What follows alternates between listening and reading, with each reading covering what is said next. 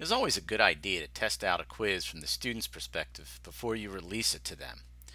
Using the preview feature of the quizzes allows you to bypass any restrictions and take the quiz as a true student without having to open it up. This is a really wonderful feature of my courses. So to get to the quizzes, you go to the Submission Review tab on the navbar and click Quizzes. I'm going to click on the context menu next to the name of the quiz you wish to preview, and you click Preview.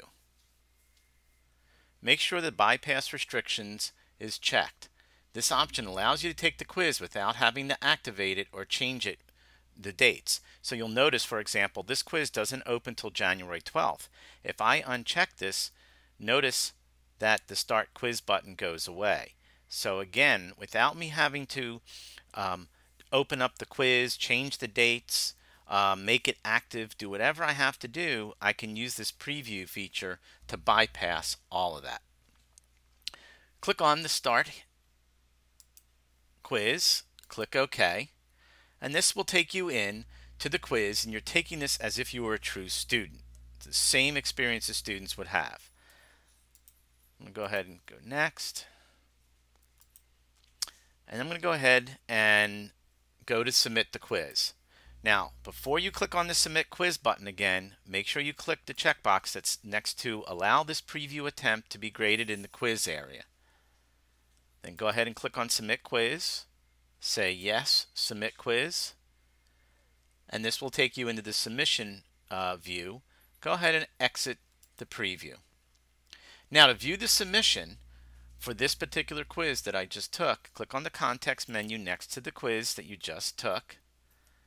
Click on Grade. It'll take you into the user area. By default, the users who have completed an attempt is what's going to be in the search option. You need to click on the Restrict To drop down and choose Users who have previewed attempts, and then click on the little search icon.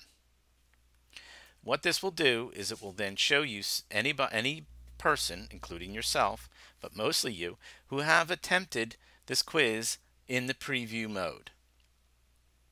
What you can do is go ahead and click on one of the attempts, and when you click on one of the attempts, this is taking you in to view all the information about that particular attempt. You can see the questions, what got right, what got wrong, and this is a good thing to do so that you can actually have an idea that everything is graded properly.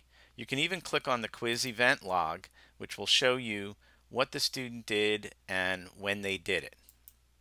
When you're all done, go ahead and click the Cancel, and that'll take you back to the Users tab.